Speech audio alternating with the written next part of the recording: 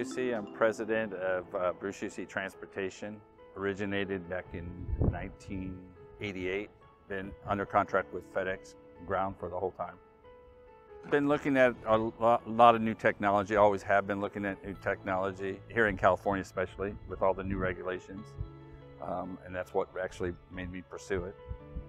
Well, overall, it's really good. You drive past a gas station every day, so you don't go for fuel. The charging process is just done during the night. It saves on a daily basis. I probably save about $25 a day in fuel, comparatively if my electric charge was at its top cent all the time, which it's not. So that's the least amount I save every day. And then you get into the maintenance. The maintenance costs are very low, less than 25% of what a ICE vehicle would be. Tires and brakes are even extended out because of the regeneration process. So you're not actually braking, you take your foot off the gas and the vehicle will slow down. So consequently, that's a maintenance part of it where you're saving on brakes as opposed to braking on an ICE vehicle. And then there's not as much as a push in turning or whatever. So front tires wear evenly as opposed to one side wearing out on an ICE vehicle before the other one. I originally drove it myself for the first period of time, couple of months. I would go out with it.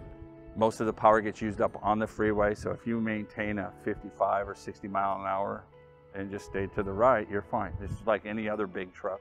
This truck in particular probably does about 100 and average, maybe 130 stops a day.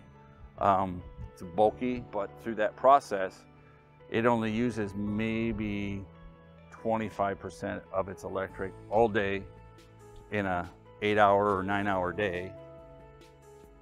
Once it's on the route, it works pretty much flawlessly. It just goes through the day. Haven't had to have too much. That's the upside of the electric vehicle. Motiv contacted me a few times with a process of like, oh, hey, we're gonna update this on your truck, or there's a problem with this. I didn't even know about them, so that's a positive on the electric side. If there's a problem, sometimes they know about it before I do.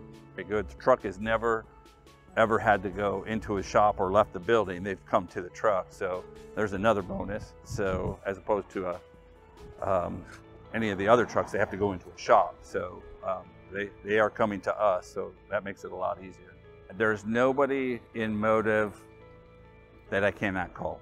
If it's not something that they're doing, they get me to the person that is doing it. Been very supportive. So everybody's approachable. Nobody passes the buck. So I would say that part's very well. Get yourself a truck or a car.